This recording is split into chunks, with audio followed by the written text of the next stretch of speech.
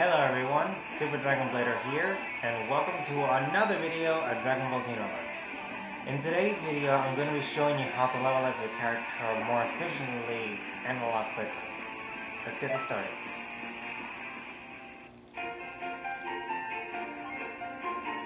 Ignore that. First, you're going to need to select the character that you want to level up. For this video, I'm going to be using my strongest character because, it's just going to be a tutorial. I'm just showing you how to level up a lot easier and quicker. I'm not going to be getting any experience points, but I'm just going to show you how much I'm going to make. So, in order to level up a lot quicker, you're going to need to purchase the DLC Pack 3 from the PlayStation Store.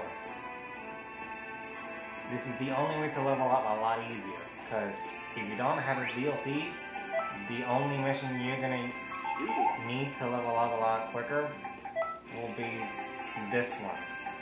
Parallel Quest number 52, Great Ape Festival. When you need to level up to level 99, the process is going to take you like, I don't know, weeks, months, it really depends. But if you have the DLC Pack 3, this mission is the one that you need. This is the only mission in the entire game that gives you the most experience points. But before we show you how to level up a lot quicker, we're gonna customize our Zisel and the skills that we have for this character. Frankly, I recommend a Zisel that increases your stats. Like this one, for example. Or maybe not. Who knows? Let's look at something else. I'm gonna pick this one. The from Elvikai's Master Zisel. Reduces the time required to battle all allies. Activates after selecting the elective from after battle start. A large increase to all stats gained and key automatically regenerates. This is a good Zisel, really. It's only good to use in PQs, trust me. I actually recommend you only use it for PQs. I really wouldn't recommend it to use it on battles because it just takes so much time to activate. And since battles in this game are 3 minutes long, by the time it activates, the battle is already like I don't know, 20 or 15 seconds remaining. I know it sucks. So next, you're gonna need to customize your skills.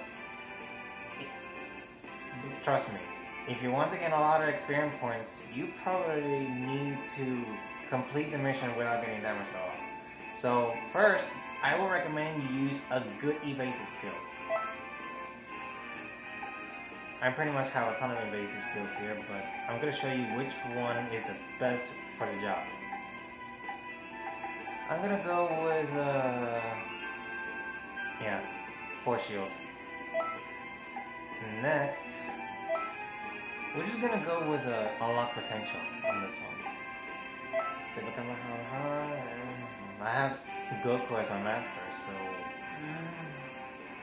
yeah, let's keep it. Well, for the Great Ape festivals, a lot of people would recommend using Blue Hurricane because it really does the job well done. It pretty much gets rid of the Great Apes a lot easier if, and only if, you're using a character that's a striker. Because this is a strike skill. It's a really good move against the Great Apes, but at the same time it kinda isn't. Because this is one of those ultimates that after you activate it, you won't be able to lock on to your target. Which is weird, because when you're fighting against Birder or some other time patrol that has it, they can lock onto you while they're still using the ultimate. I'm like, what? That's like unfair, you know? Like, they can lock onto you while using the ultimate, but you can't. Like, it's weird. However, there has been some weird cases that you actually could. I don't know. It was like a random thingy, you know? We're gonna go with Blue Hurricane. Oh, and also, you might want to use either a transformation skill or a reinforcement skill. Let me tell you this. In the Grade 8 Festival, as in Parallel Quest number 52, it's a lot easier to deplete the Grade 8 stamina. But in the Return of the Grade 8 Fest, it's a lot harder. However, there's a weird case going on where either if you let your transformation skill just, wear off, or your reinforcement skill wear off, for some strange reason you can deplete the Grade 8 stamina a lot easier afterwards. I don't know how, and I can't explain it why, but it just does. So we're gonna go with Fighting Pose B. It's gonna increase the power of Blue Hurricane, considering that it's a pose that increases the power of your strike moves temporarily. Next, you're gonna need another skill that, if you don't have time to, perfect guard or normal guard against your opponent's attacks, you're gonna need After Image. After Image does the job. Seriously, I recommend it because you can actually guard against any attack with this one. Is that it? Do we need anything else? Actually, yeah. There's another skill that's useful against Grade 8s. It's called Bluff Kamehameha. I know. It actually depletes the Grade 8 stamina a lot quicker. You probably don't know what I mean, but hey, I'll show you. Alright, we seem to be done here, so let's get the show on the road. New Parallel Quest, Return of the Great Giant 8 Fest.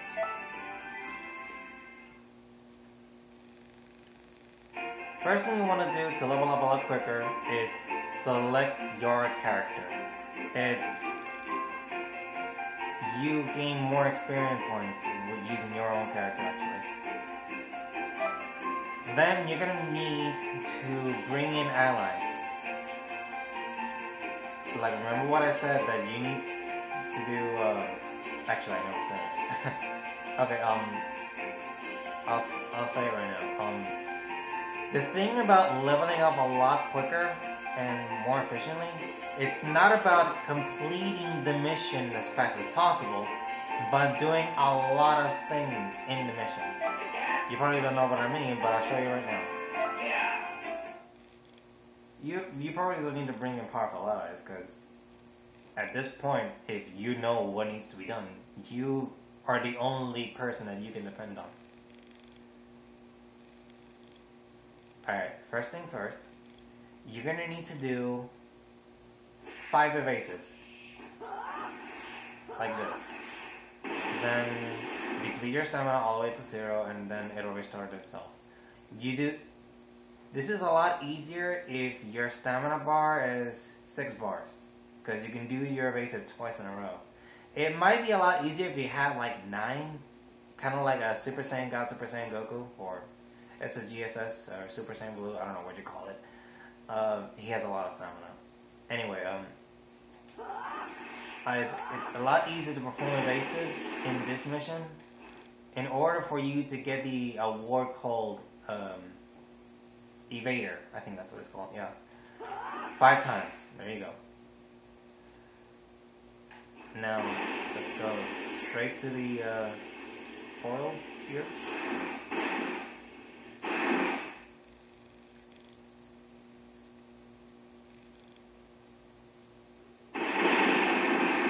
Now, first thing you want to do, next actually, is fire 3 full volleys of normal Ki Blast. This method allows you to obtain the award called Ki Blaster. Oh, and don't forget to mention to perfect block 3 times too. I think we just did our first one. Second? I lost count anyway. But do as much as you can. At least 3 or 4 times if you're miscounted. Just to make sure. Oh, and also, revive your allies 3 times.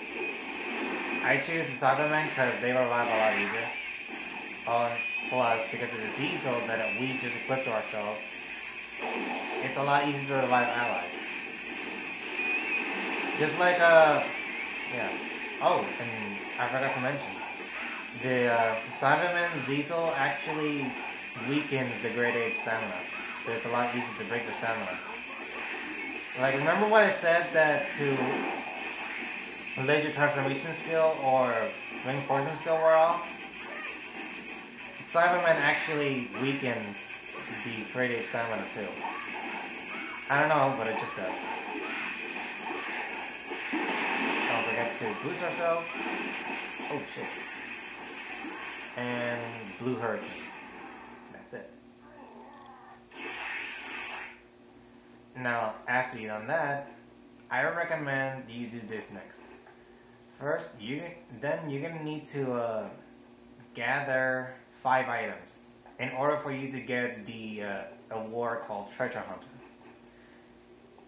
Why I'm telling you this is because doing a lot of things and getting you a lot of awards allows you to gain more points.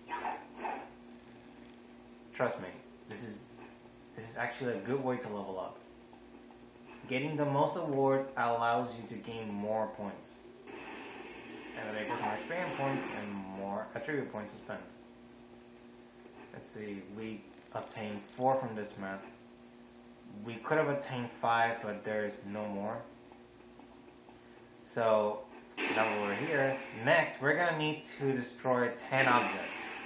You're going to need to count as you destroy it. So we destroyed 2, 3, 4.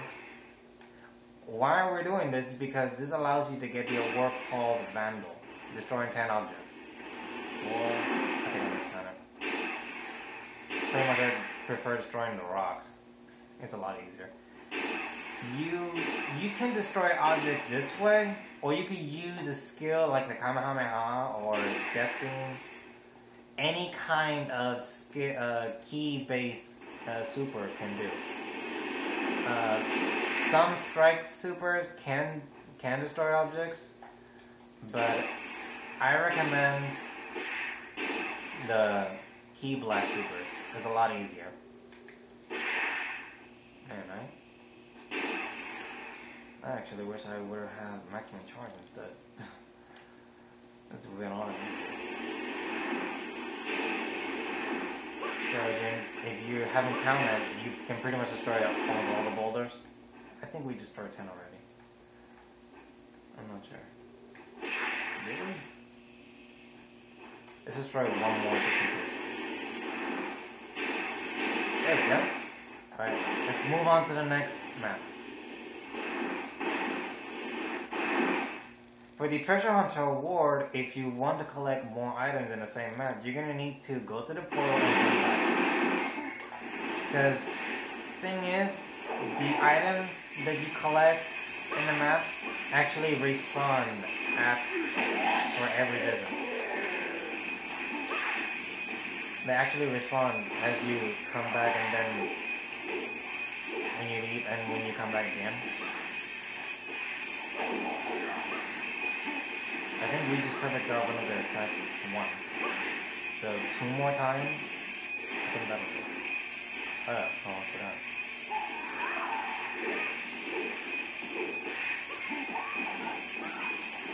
Let's pick up the 7 on you.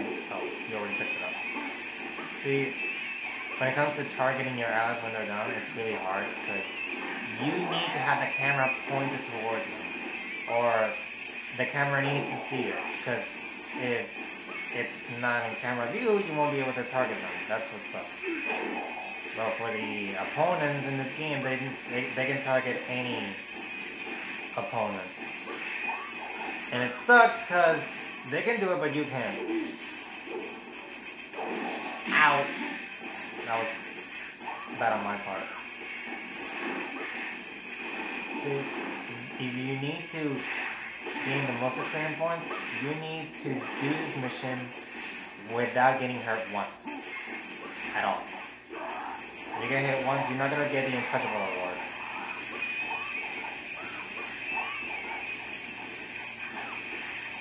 weaken up a little bit.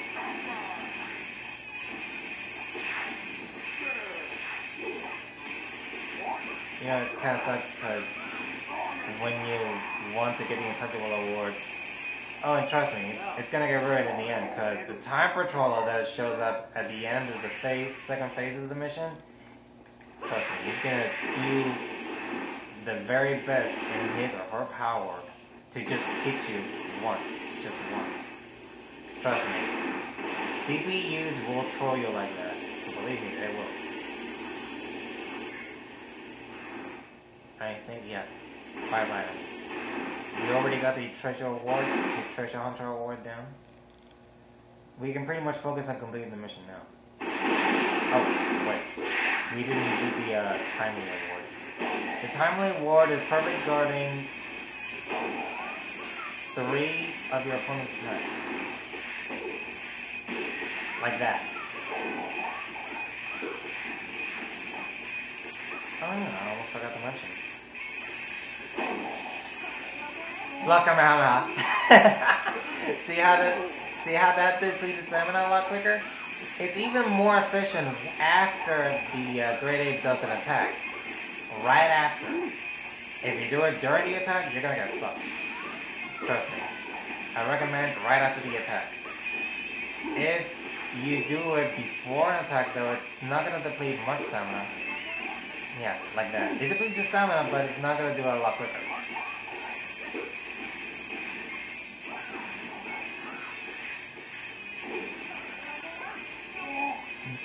See? Oh shit, I forgot to transform first. Because if you complete the mission while transformed, you get the transform finished award. Yes! Second phase. Alright, let's go. You get more points if you KO most of your enemies. You get the award that's you KO the most enemies and you do the most damage. That sort of stuff. Oh, most important thing. Do not, and I mean do not grab the Great Ape's tail. Trust me. That decreases the experience points that you earn. I do not know why, and I cannot explain why it does that, but it just does. I confirmed one time that I was, experimenting, that instead of like the maximum amount of experience per second make was like 13,000 or 13,000. I can't tell. Do not grab the Great Ape's tail, trust me. It decreases the amount of experience points that you gain. I don't know why, but it just does. One time I actually earned like a 1,300 or 13,000. I don't know how much this mission did. But instead of that, I gained like less than that. Way less than what I actually wanted.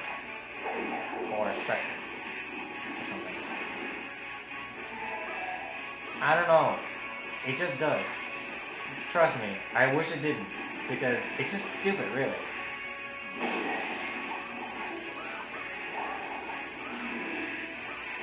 First, then the next thing you want to do is... What was the other award? Oh, Down the Water. It's pretty much an award that you can only obtain if you complete the mission under... No, wait. With 10 seconds remaining. This would be a lot easier if my ally would stop attacking the monster right now. Shit. See what I mean? At this point, if you don't kill the enemy yourself, you're not gonna get the most points. Because when the finish, that's supposed to be you. I don't think we did the medical award. And I think we just did. Oh, get away. I don't think we need to do that. We're just gonna have to depend on this guy to carry our opponents, because right about now, these Cybermen are just gonna be in the way. Well, I guess it's kind of cold to say, but yeah. Oh shit. Oh, that did the trick. And that was the Super Grade 8 beam. You know, it'd be a lot cooler if Saiyans could transform into Grade 8, don't you think? Unfortunately, it's not gonna be a thing for a Xenoverse 2. I did hear that you can increase your size when you play as an Namekian. I think that was one of the things. It'd be a lot cooler if you could turn into a Grade 8 as a Saiyan. Anyway, 10 seconds remaining is what you need to do to get it down to the ward. Down to the wire. For God's sake. Yeah, just stay away from that attack. That actually kills you. If you don't have a lot of HP, of course. But at this point, like, one poke would just deplete the stamina. This guy would hurry up and kill them all already. If you don't want to get hurt, and you pretty much did all you need to do, I think I would recommend you just go to this spot right here. This little cave right here. And you will be safe from harm. This is pretty much the a lot convenient way to waste time and let the ape get rid of your allies for you. Even that Grade 8 beam that he fires, it has a long range, but it won't reach you here, believe me. Unless there's some strange glitch and all of a sudden you get hurt by it.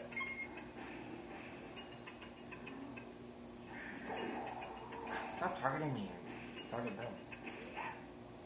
Yeah, well, that far away, he's not going to be able to attack him. What's that guy doing? There we go. Both Iron have been eliminated.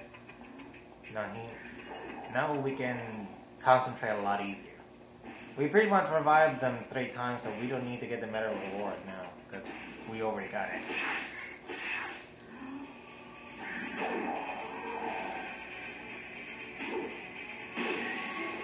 Shit. I didn't mean to do that. Oh, we might as well transform. Oh, that's a good time. Yeah. One karate chop did the trick.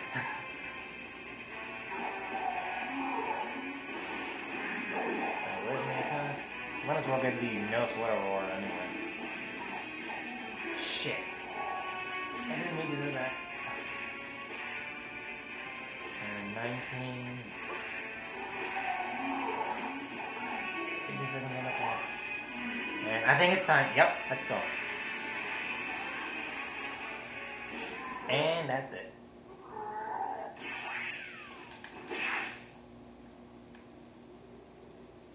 Let's see how much points we made.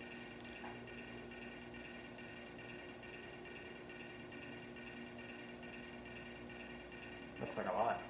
I don't believe it! Ah.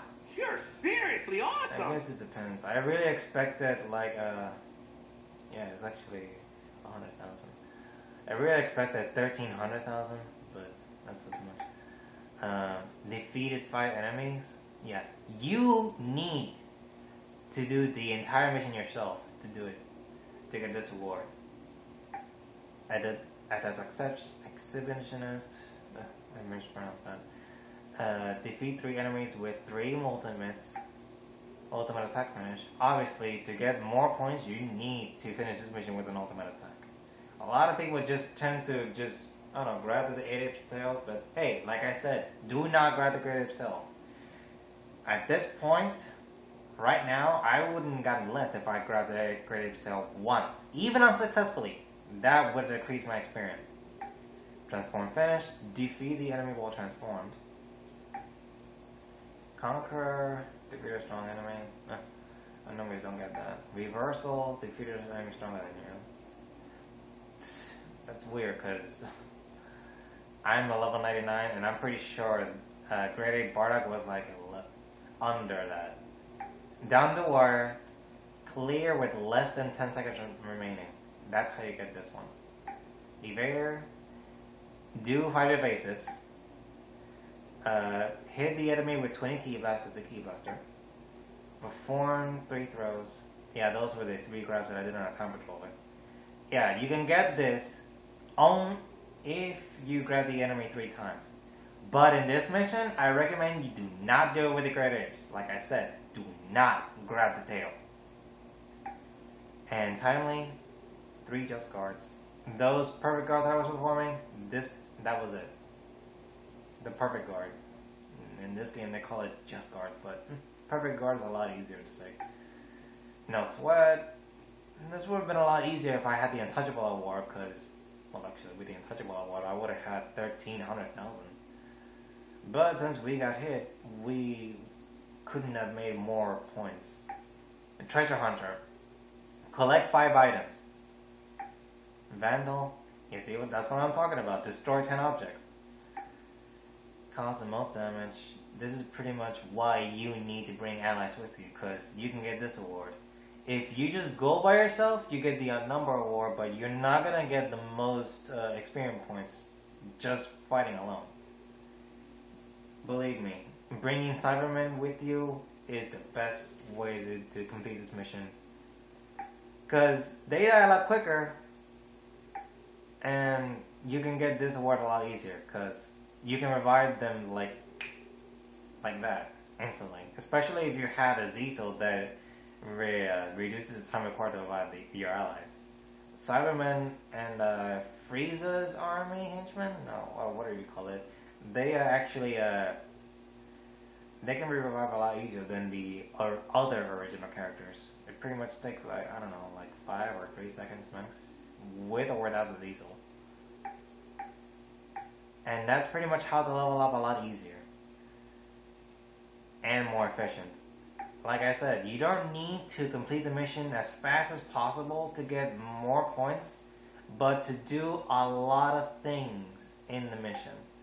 See, this is why I recommend you do pretty much all of this, I guess. It's not as hard as it looks, it's pretty much as easy, really. You just gotta do it. But trust me, this is pretty much the only way to level up a lot quicker. It's like I said,